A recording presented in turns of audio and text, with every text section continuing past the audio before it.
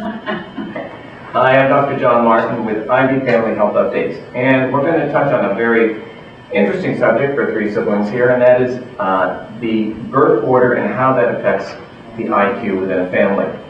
And a study was done in Norway of 250,000 men, but they think it would apply to both men and women. And what they found was that the firstborn tend to have a 3-point IQ higher than the second-born male.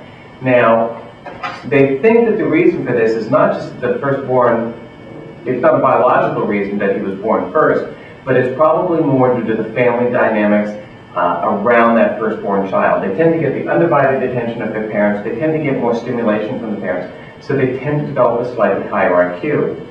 And they were able to draw these conclusions because if the firstborn child died for some reason, the second-born son then advanced and had that higher IQ compared to the next child in line.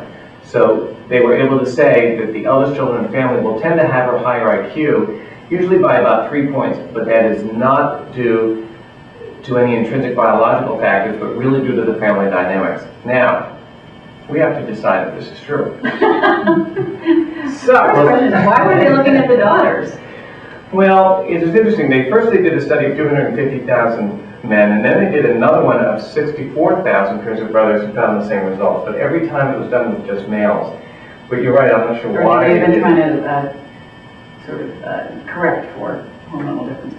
Right, but then they also said in the same study that because sex has a little effect on IQ scores, that they would therefore apply the results to females as well as males. But, with the oldest, I think the data speaks for itself.